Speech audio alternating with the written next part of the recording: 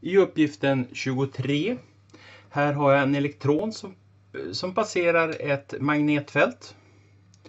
Och det jag ska ta och bestämma här då, det är rörelseriktningen hos de här elektronerna. Och eftersom att jag ser att banan här, den går så här. Så i det här området så är ju det en del av en cirkel. Och i den här cirkeln så måste den här elektronen på något sätt påverkas av en kraft som är riktad inåt åt det där hållet. Snett neråt här. Så att jag har en kraft som verkar åt det här hållet inne i magnetfältet. Och då, det jag då gör, det är att jag tar och använder mig av högerhandsregeln för att se hur kan jag skapa, eller hur får jag den här kraften? Vilken riktning måste min tumme peka åt då? Och då ser jag magnetfältet är ritade som kryss. Det vill säga magnetfältet går in i pappret. Och kraften, den går ut från min handflata. Och den ska peka neråt. Så om jag placerar handen så här. Med tummen riktat åt det hållet. Alltså från P till R.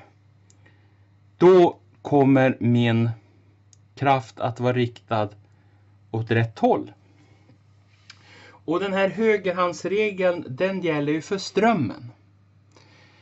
Men elektroner rör sig ju i motsatt riktning jämfört med en ström. Och man kan använda högerhandsregeln när man löser sådana här uppgifter. Men man måste tänka på att elektronens riktning alltid är tvärt emot strömmens riktning. Så i det här fallet när jag får att mitt finger pekar från P till R. Så betyder det att om jag har en elektron så måste den röra sig i motsatt riktning. Alltså från R till P.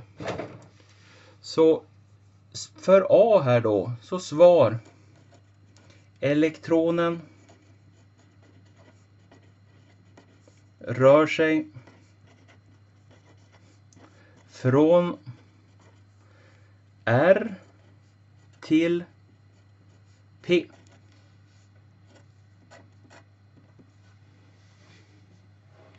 Och elektronens fart är konstant under hela passagen. Kan man förklara det här? Jo, när elektronerna då kommer in i det magnetiska fältet så påverkas elektronerna av en kraft som är riktad vinkelrätt mot rörelseriktningen. Jag får då en centralrörelse och accelerationen, den är riktad in mot centrum.